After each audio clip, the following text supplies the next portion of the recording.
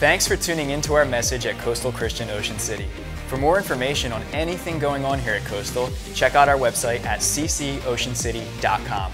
Today, we have guest speaker and former professional boxer, Ebo Elder, sharing a message he calls The Great Comeback.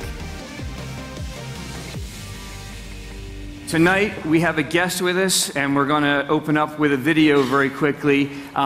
His name is Ebo Elder. I usually introduce people that you might not have met before as my friend, but this is more than my friend. Ebo Elder is a boxer who has boxed with Mayweather. If you know who Mayweather is, most of you should. He's the highest paid athlete, I think, right now still in the world. And what you're going to watch right now is a clip when Ebo was on Showtime, and he was actually boxing an individual who was number 4 in the world ranked. So take a moment and take a look at this. Elder with a left, another left. Crowd standing up, a lot of people here. It's a sellout crowd, Santa Ynez. Final round. And goes orthodox. Trying to unzip Elder. Find those openings. Round 7, 8, 9, I thought Burton was slowing down.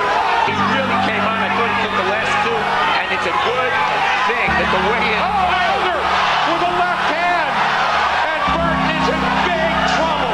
Holding on for his life here. Stevie's not going to make it. There goes the left. Ebo Elder. 3, 4, 5, 6. Are you all right? 7, 8. Are you okay? He's out on his feet, it looks like, Steve. Out on his feet. He barely lifted his leg when the referee asked him. You got to stop it. There's the left. An unbelievable, stunning turn of events. Reversal of fortune. Burton is flat on his back. Blood streaming from the right eye as we look at it.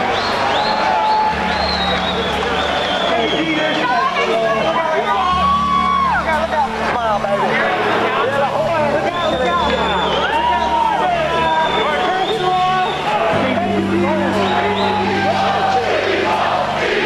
Now it's Ebo.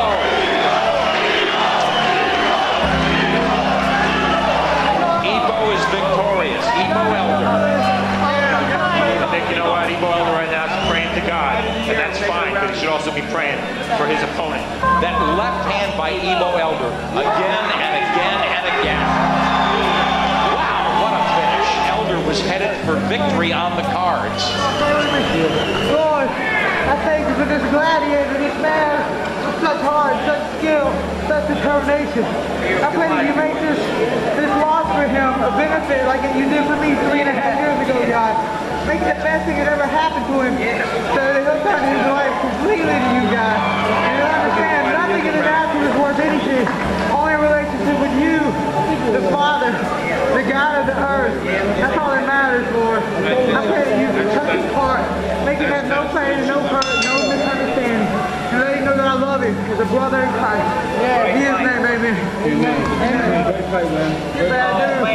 You bad dude, man. You bad. Everybody, there's a plan Jesus Christ has for your life. Just accept it. Give him into it. Chilling moment.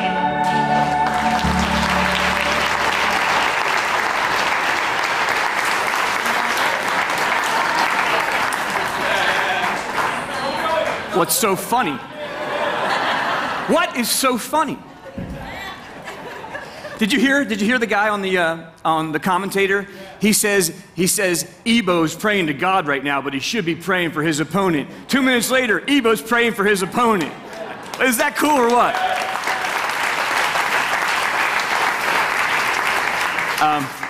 Pete Magazoo said that if he was to lose his voice, he would like to lose it in worship. If I'm going to lose my head, I would like to lose it to Ebo Elder. Watch this.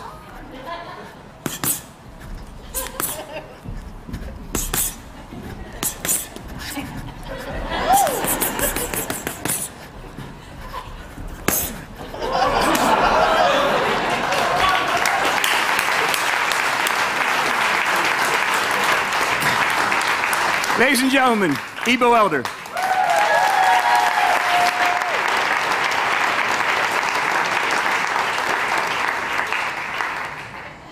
Thank you, Pastor Matt.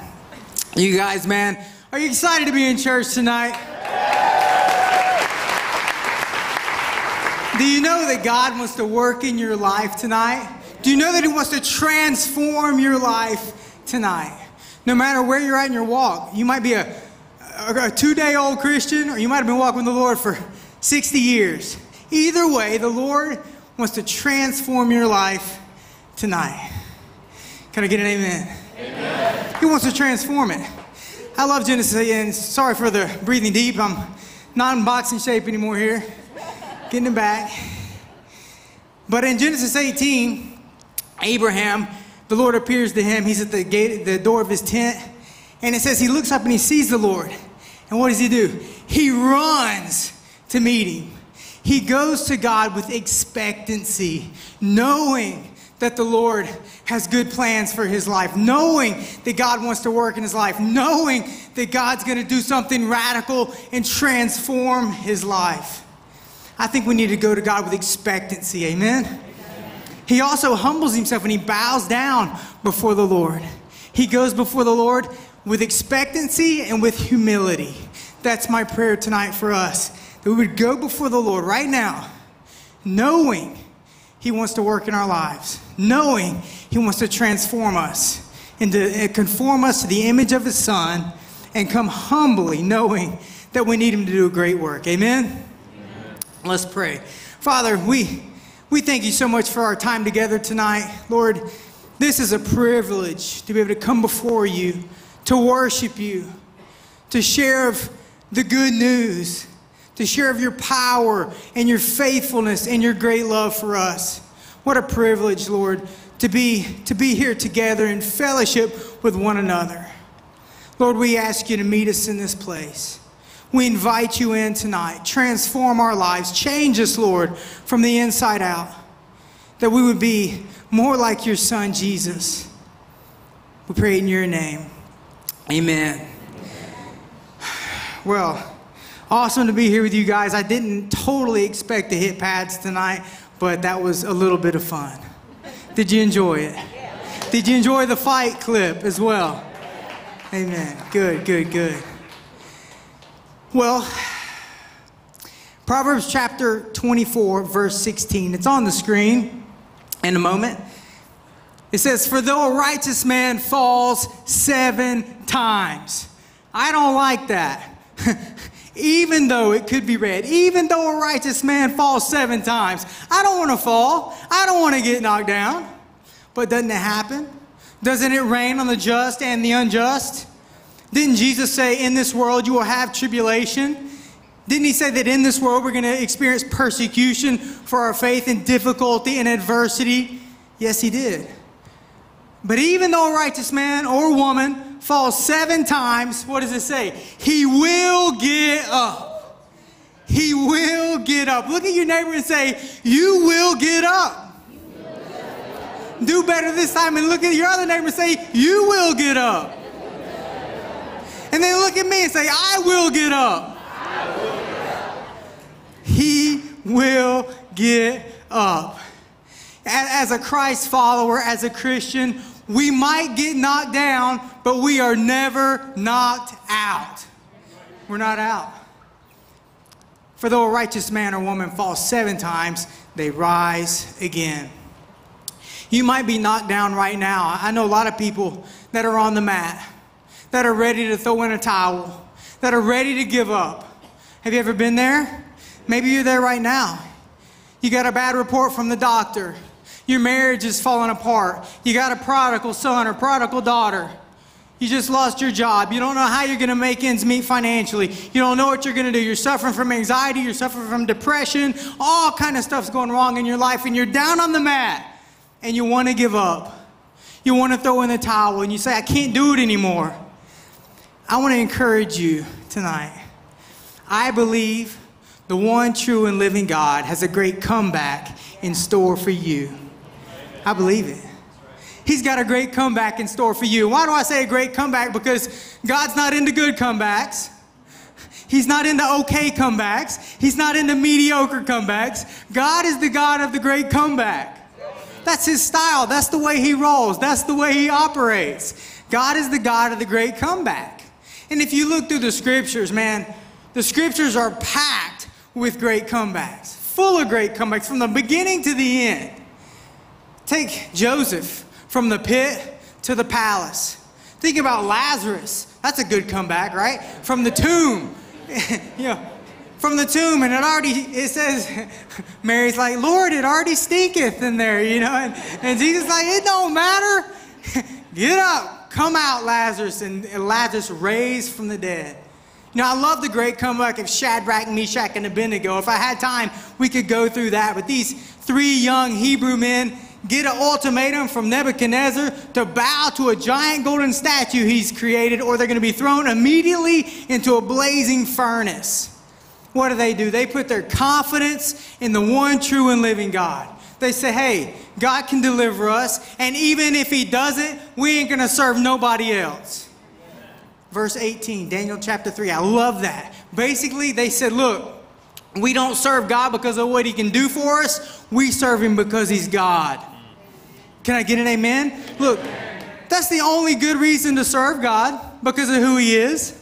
Not your circumstances. And your circumstances might seem bleak today. They're better than you deserve, but they might seem bleak. And you might say, I don't see any circumstances that would cause me to serve God. I urge you to look back 2,000 years ago. Look back 2,000 years ago to the cross of Calvary. The only reliable indicator of Jesus' love for you is what he did on the cross. Your circumstances are not reliable indicators. They are not. But the cross of Calvary proves that while we were still sinners, he died for us and he loves us. Not that we first loved him. He first loved us. Amen? Amen. Maybe you feel like you're on the mat and you're going to give up. God's got a great comeback in store for you, and they're all through the scriptures. The fight you just saw right there, that was a great comeback in my boxing career. That was against Courtney Burton. He was ranked number 4 in the world at the time. It's real interesting. About a year and a half before that fight, I was out of boxing. God had brought my career to an end 2 years earlier. And I remember I rarely watched boxing, but I happened to catch a boxing match one time. I caught a piece of it and it got my attention, so I started watching it. And I saw Courtney Burton destroy a guy named Angel Manfredi. Walk through him like a wet paper bag. I'm talking serious. And I saw that. I didn't know the Lord, and I wasn't even in boxing at the time, but I cried out and I said, if I ever have to fight again, God, don't make me fight that guy. A couple months later, God opened my eyes to the truth of the gospel. He saved me. He radically intervened into my life, called me back into boxing, not for myself anymore, but all for him. 10 months later, I'm fighting the number 4 ranked fighter in the world. That guy that I prayed, don't make me face him. It's as if God wanted me to face my greatest fears, to show his power and to show his faithfulness. Now in this fight, we're going to see what it takes to make it to our great comeback. How many of you need a great comeback? I mean, you might have to think about it a second if things are going good, but just give it time, okay? You're going to need a great comeback sooner or later. Maybe you're a baby Christian. Give it 5 minutes. You're going to need a great comeback, okay? Be patient. How do we make it to our great comeback? How do we get there? Well, as Jesus taught in parables in the Gospels, he would take a natural occurrence to explain a spiritual truth. And he did the same thing with my boxing career and many of my fights. He would use these boxing matches to explain spiritual truth to me.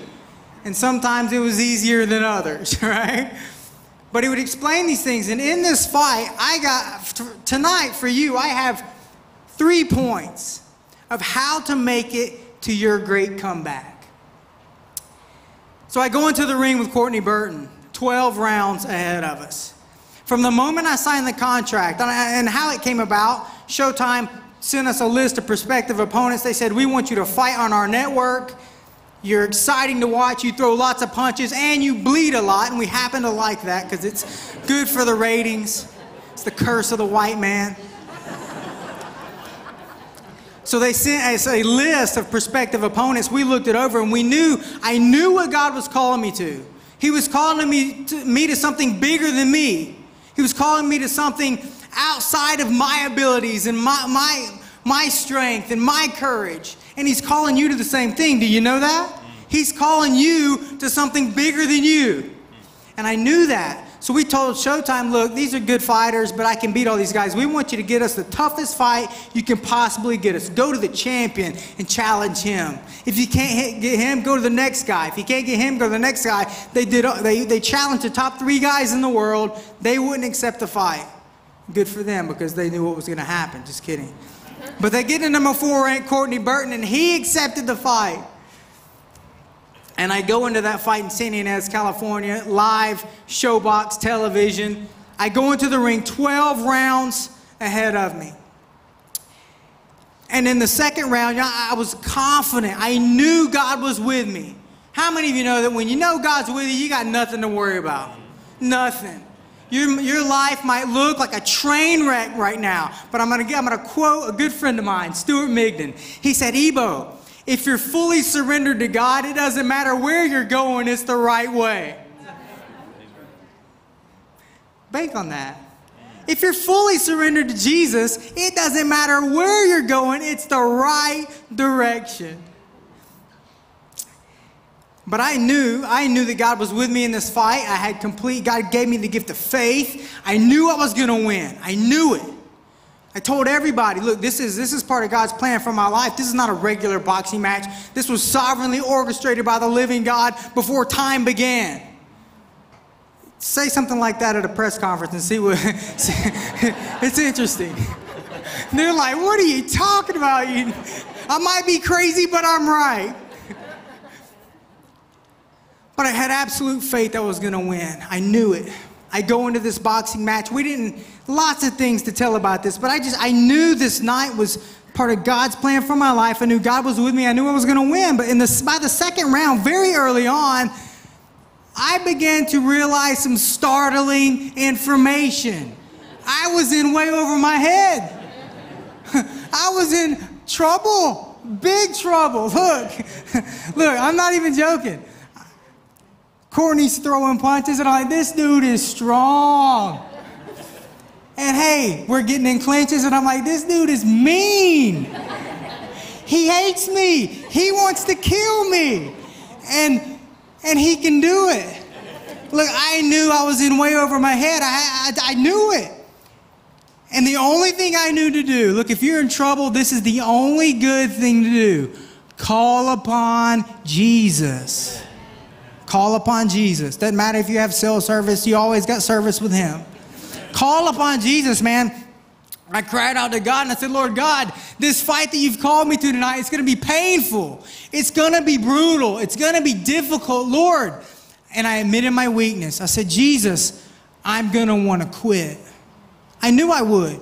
I don't have the goods, man. I'm just a little dude that grew up on a gravel road in Palmetto, Georgia. I'm nobody. I said, Lord, I don't have what it takes to win this fight. I don't have the goods. And I'm going to want to quit. But God spoke back to me with love and power and authority. And He said, Ebo, if you don't quit, I'll do what you can't do. If you don't quit, if you persevere, if you press on, I'll do what you can't do. Look, guys, perseverance. Point number 1 tonight. You want to make it to your great comeback? Perseverance is essential. Perseverance. It's not going to be easy. The Christian walk is not easy. It's not easy to live for Jesus. It sure ain't easy to live without Him either. Life just isn't easy. My English teacher in 10th grade said, Ebo, life's hard, then you die. Thank you. You're such an optimist. I love it. No, look, life's hard. It's a battle, man. When you became a Christian, you didn't get on a cruise line. You got on a battleship, right? We're in a war. We are in a battle. As Paul would tell the young Timothy, Timothy, fight the good fight. Don't just think you can sit back and relax and kind of autopilot into heaven. It ain't going to happen, buddy, because we wrestle not against flesh and blood, but against powers and principalities and rulers of darkness. We are in a spiritual battle. It is a fight, and you must persevere. You want to make it to your great comeback? Point number one, you must persevere. God said, Ebo, if you don't give up, if you don't quit, I'll do what you can't do. So I knew I had to persevere. But when I heard that, immediately I was filled with joy because I knew I was going to win. Not only would I win, but I knew I was going to win by knockout. And I knew it would be a knockout because, look, in all my experience, I've never seen God leave the decision up to the judges. That's not his style. He just doesn't do it, right? I knew it would be a knockout. But Ebo wanted the knockout to be quick and easy. All right, Lord, come on. Here we go. Knockout victory. It's going to be awesome, man. I've been talking about it for months. Yeah, here we go. Do it through a little jab. It'll be miraculous. Pow. Come on, just a tiny jab. It'll give you more glory. Come on. Boom. Come on, Lord. Then I resorted to, okay, maybe a left hand. All right, here we go. A little bit of power. Come on, Lord. Come on. And then I began to encourage the creator of the universe. Come on, Jesus, you can do it. Come on. Look, I wanted the victory quick and easy. Look, we are in a battle. If you've given your life to Jesus, you are in God's army. This is not for the faint of heart. You say, well, I'm weak. Yeah, but he's strong. You say, I don't have courage. But yeah, he is courage. You say, I don't have faith. Well, he is faith. He'll give you everything you need. And when you can't do it, if you just don't quit, he'll do what you can. Well, as the fight progressed in the fourth round, Courtney hit me with a big right hand. Right here, broke my jaw. You saw it all swollen up right there. Right? Broken jaw. Go on a little further, round 6 or 7. I got hit with a body shot so hard it caused my kidneys to start hemorrhaging. I was internally bleeding. A little further, my eyes start to swell shut. Cuts over both of them, bleeding everywhere, right? After the 9th round, you ought to watch it on YouTube if you're not squeamish or whatever. But right after the 9th round, the bell rings, ding, boom, hit me with an uppercut. I was just rocked, man. I'm stumbling back to my corner. After the 11th round, I had nothing left. Nothing left. And my trainer in the corner is prayed. We gave up on fancy footwork. We gave up on hand speed. We gave up on combinations because I had, once again, nothing left. We decided to call upon the Lord again. He said, Lord, give him strength to do whatever he has to do.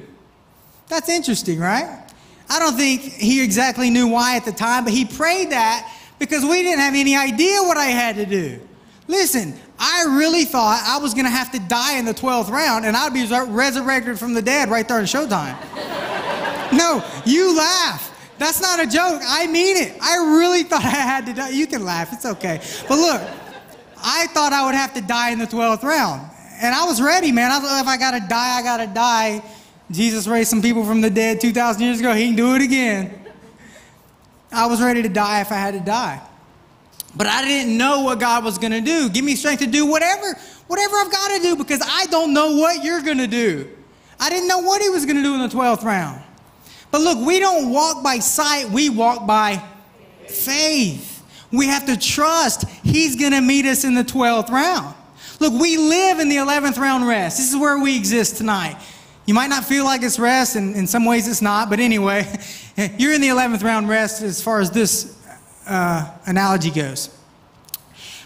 We got to go. We got to keep fighting. We got to keep going. We don't get to see what God does in the 12th round, but I assure you, he will meet you there. He will meet you there. And another thing, look, God will reward your commitment to him today, tomorrow.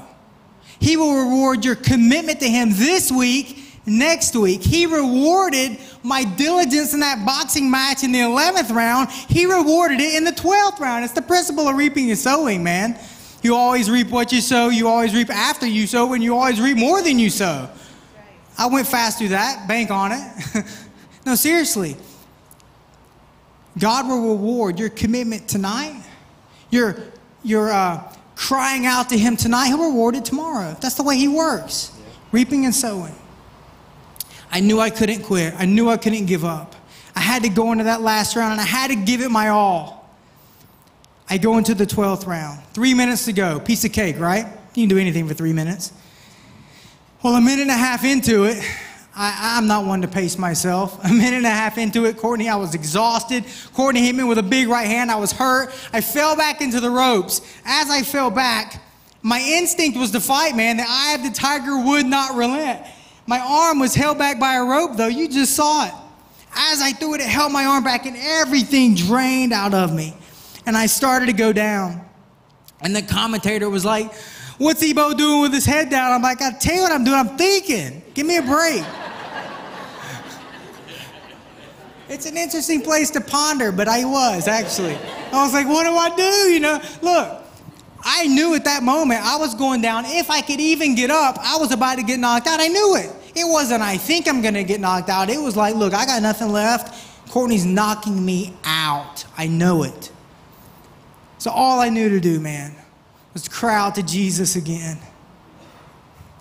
I said, Lord, it's about to be over. I got nothing left. I can't do it. It's about to be over. I'm about to be knocked out. But I didn't quit. I didn't quit. Lord, not only did I not quit, but since you made that promise to me in the second round, guess what? And of course, God knew this. You guys can guess what? I haven't thought about it. I haven't thought about quitting since the second round. I haven't allowed it to enter my mind. You know, Jesus said to take your thoughts captive. Guys, point number 2 on how you make it to your great comeback. First, we must persevere. Second, we need to have a right perspective.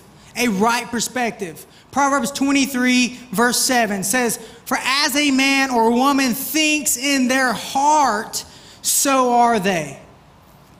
We don't think with our heart, do we? We think with our mind.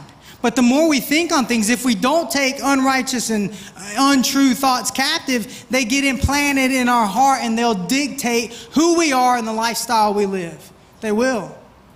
We got to take those thoughts captive. We got to have the renewing of our mind through the washing of the water of the Word. We got to quit agreeing with lies from the enemy. How many of you can say, the enemy lies to me all the time? He is a deceiver. He is the father of lies. And that is one of his major tools against us.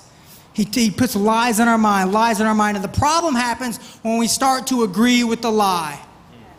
We need a right perspective. How do we have a right perspective? We align our thought life. We align our belief system. We align it with the Word of God. So perseverance and perspective. I said, Lord, I haven't thought about quitting. I'm not going to think about it now. So I gathered together everything I possibly could, just enough to stand up. And as soon as I stood up, something amazing happened. Power from on high came into my body. The commentator noticed it. He said, Ebo's got a burst of steam. Come on, man. Burst of steam? Are you serious? What he perceived as a burst of steam was, in fact, the Holy Spirit empowering me. Acts chapter 1, verse 8, Jesus says, you shall receive power when the Holy Spirit comes upon you. So we need perseverance, perspective, and power. Look, man, what do you need to live the life God's called you to live? What do you need to be a man of God or a woman of God, to be a godly husband and father and mother and student, and remain pure and devoted to God and set apart for His plans? What do you need? You need power. The same power that raised Jesus Christ from the dead is available to the believer at every moment. Isn't that amazing? The same power. Look, we have no excuse. No excuse, because the power is available to us, man. Dunamis power. That's where we get the word dynamite. Dynamic, dynamos, this dunamis power available to us. How do we receive it? By faith. Same way you receive your salvation. Luke chapter 14 says, if God, or if we, being evil inherently, know how to give good gifts to our children, how much more so will the Heavenly Father give the gift of the Holy Spirit to those who ask? Right. Now, in that case, I didn't have to ask. God's like, I'm going to give you something you need. But you get the point. Lord, give me power. Give me power. Give me strength. And receive it by faith. So we need perseverance, we need perspective, and we need power. The Holy Spirit came upon me. My punches began to land perfectly with precision and power. And 30 seconds later, the number 4 ranked fighter in the world was knocked out. Under my own strength and my own abilities, I was going to suffer a devastating defeat. Under the power, under the leading of God and the power of God, I would in fact experience my greatest victory. Guys, we need the power of God. We need to be led by the Spirit. The Bible says that the sons and daughters of God, you'll know you're a son or daughter of God because you are led by the Spirit of God. I was empowered by the Spirit and led by the Spirit. It's interesting. Right after that happened, all I could do was worship. Did you notice that? That's all I could do, man. I didn't have a worship leader encourage me. We raised holy hands. I didn't have a song. I was in a casino in California in a boxing match. But I couldn't do anything but praise God. Why? Because I got a glimpse of the one true and living God. Like the woman who got a fistful of robe, grabbed Jesus' robe. Well, man, I grabbed hold of his robe and held on for dear life, man. I got a glimpse of God like never before. I saw his goodness, his faithfulness, his generosity, his mercy, his grace. I saw his plans for each and every one of us, and it blew me away. And all I could do was worship. And then the commentators were jeering me. You heard it. It's good that Ebo prays, but he needs to pray for his opponent. Like Pastor Matt said, I didn't hear that, but God did. So great, man. I go over, I get on one knee with Courtney. Lord, make this loss for him a benefit like you did for me 3.5 years earlier. That he'll know nothing of this world means anything. Only a relationship with you, with his Father, with the spiritual, with God. Only a relationship. And nothing else satisfies. Guys, I'm here to tell you, if you're looking anywhere outside of a relationship with Jesus for satisfaction, you will not find it. Can I get an amen? Amen. You won't find it. Colossians chapter 2 verse 10 says you are complete in Christ Jesus. That's the only way you're going to be complete or satisfied or fulfilled permanently is in Christ Jesus. That's the only way. But that night, man, that night was an amazing night in my career. God showed me so much through that boxing match. And that was the greatest comeback of my boxing career. Not the greatest comeback of my life, however. I've had lots of comebacks. I remember the first day of 10th grade. Well, I got a good memory for a boxer. It's amazing.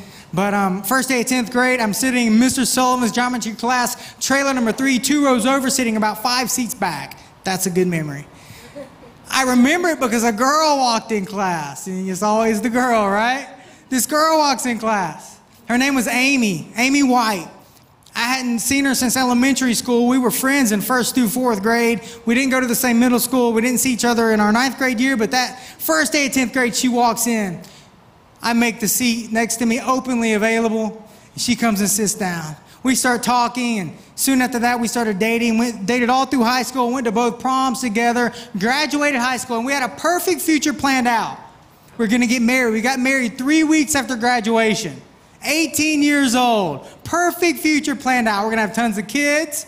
We actually named all of our kids in high school. That's nuts, okay? I get it. We named our kids. We had it all planned out. I'm going to be a pro boxer. She's going to be a stay-at-home mom. We're going to grow old together. We had this perfect future planned out. But listen, we knew God had a call in our life. We knew it. We knew Jesus had a plan for us. Ephesians 2:10. We are his workmanship, created in Christ Jesus for good works that were prepared beforehand that you should walk in them. We knew he had a plan for us. We knew it. but we would not yield to it. We wanted to do what we wanted to do. We thought we had a better plan than God. We thought we knew a better way. So we did our thing. We resisted the Holy Spirit and we did our thing, and it allowed Satan to get a foothold in our lives.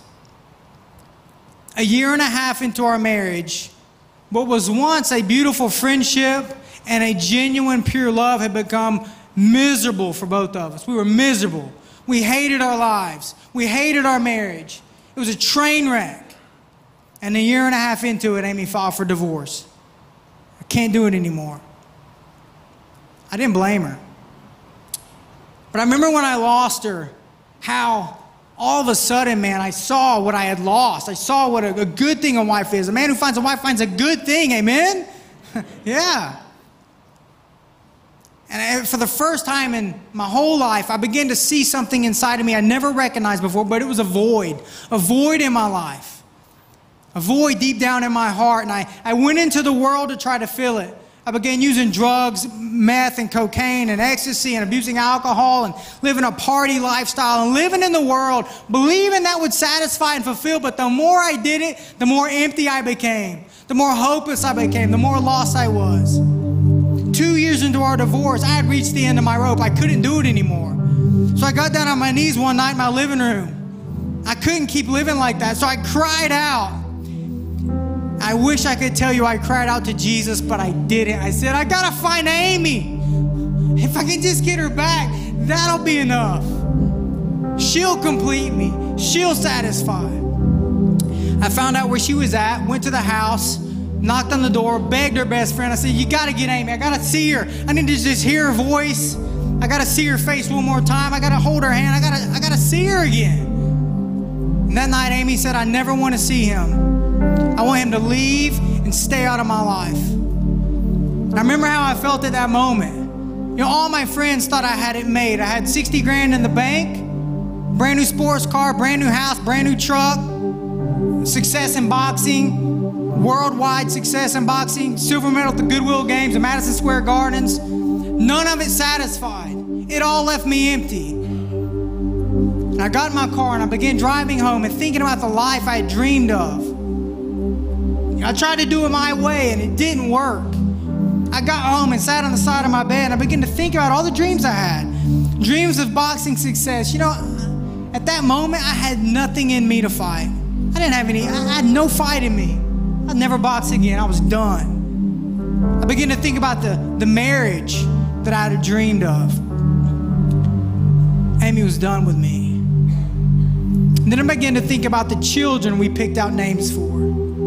I began to imagine taking them to a playground and pushing them on the swings and calling them by name.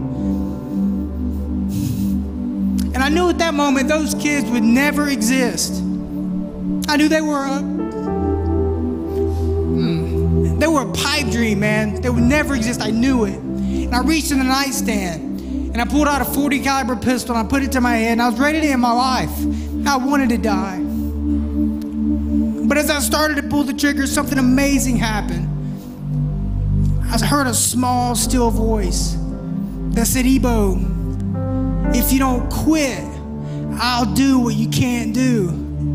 If you don't quit, if you just give me your life, I'll give you all the worm has eaten. I'll restore all that you've lost. I'll give you more than you can ever imagine. If you'll just come to me, I'll give you hope. I'll give you meaning. I'll give you purpose. I'll give you all the things you've dreamed of if you just come to me. And at that moment, for the first time in a long time, I began to have hope. Do you need hope? Maybe you need hope tonight. Jesus is our hope. Jesus is our hope. I put the gun down. At that moment, I began making decisions to choose Jesus instead of myself, to turn toward him instead of away, to yield to his spirit instead of resisting his spirit. And soon after that, God began a great work in my life. He put me back into boxing, took me to number 5 world ranking, gave me 3 championship belts, put me on a reality show in 2006 called The Contender on ESPN. In January 2007, God calls me out of boxing and throws me into a life of itinerant evangelism and ministry. His plans are not our plans. His ways are not our ways. Amen to that. But I'm so thankful I'm with you guys tonight, because there's no better place to be than the will of God. No better place. Pretty soon after that, the Lord began working in Amy's heart. That girl that was fed up and done and tired and hurt and broken, she came back into my life. This coming April will be 18 years remarried.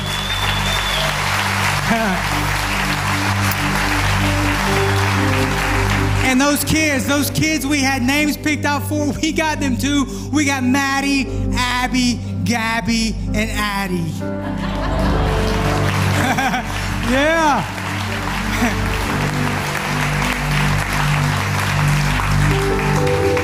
So listen, your greatest comeback is not a boxing comeback. Your greatest comeback is not a financial comeback. Your greatest comeback is not a emotional or a circumstantial comeback. Your greatest comeback is coming back to Jesus. That is your greatest comeback. I believe tonight there are some of us, we need to come back to Jesus.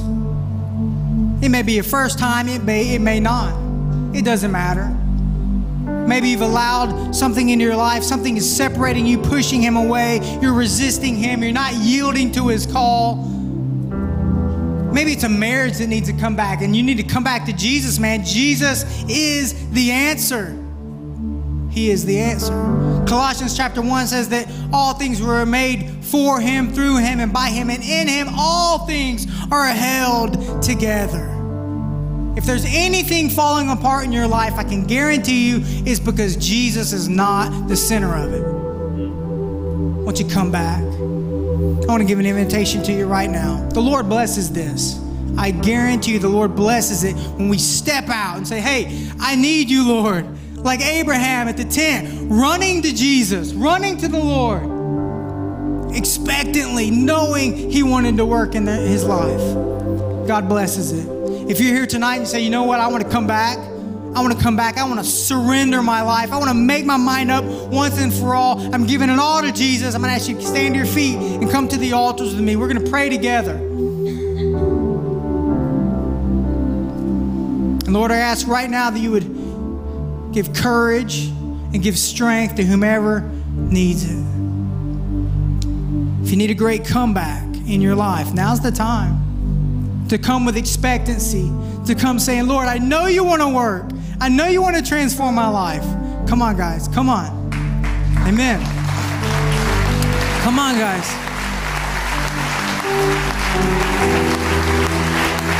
Come on, guys.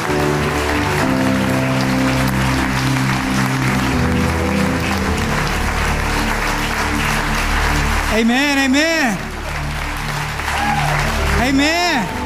Come on, guys. Right now you sit there and a battle's raging in your heart. A battle's raging in your heart and you're going, oh, I need to go. I need to surrender my life to Jesus. Don't do like me and go, I'm not doing it. Don't resist the Holy Spirit. Yield to the Holy Spirit. If the Lord is calling you right now, is tugging on your heart for a great comeback, maybe it's a first-time salvation, you're giving your life to Him. Maybe you just need God to do a work in your life. If that's you, get up.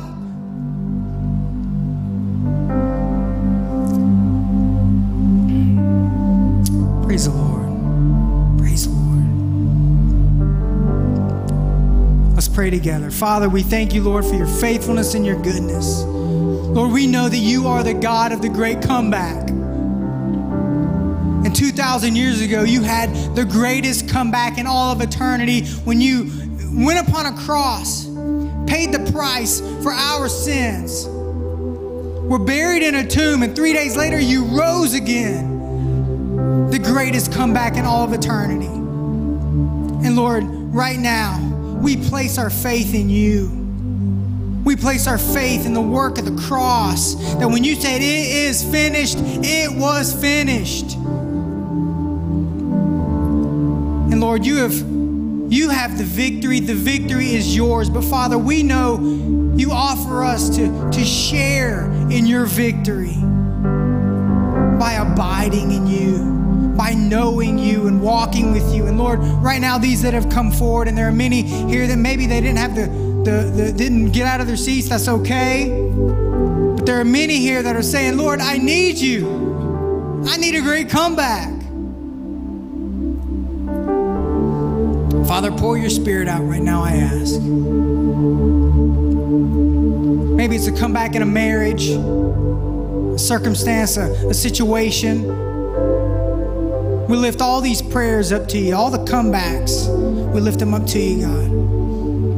For these here, maybe there's some here that have never received Jesus as their Lord and Savior, given their life to Him. Right now, you can pray with me in your heart, pray with me out loud if you want. Jesus, I know I'm a sinner. I know I'm a sinner, but I know you're the Savior, the greatest Savior. You gave your life for me, and I receive the gift of salvation, and I give you my life. It's no longer my life, but Lord, it is yours. Use me for your glory. Use me for great things, for your purposes. I pray it in Jesus' name. Amen. Amen. Listen, we've got a prayer team. If the prayer team, each of you guys, if you pray to receive Christ for the first time, or maybe recommitting your life, share that with someone. Share that with a pastor. Share it with someone you're close to. Share it. Don't be quiet about it. And maybe you have something you need a great comeback in. Maybe it's your marriage, maybe a situation, whatever that is, share with a pastor, talk to somebody. Listen, we want to be praying for you. We're here for you. And most importantly, I believe God is doing a work tonight. You hear me? You agree? Is God doing a work? Amen. Amen.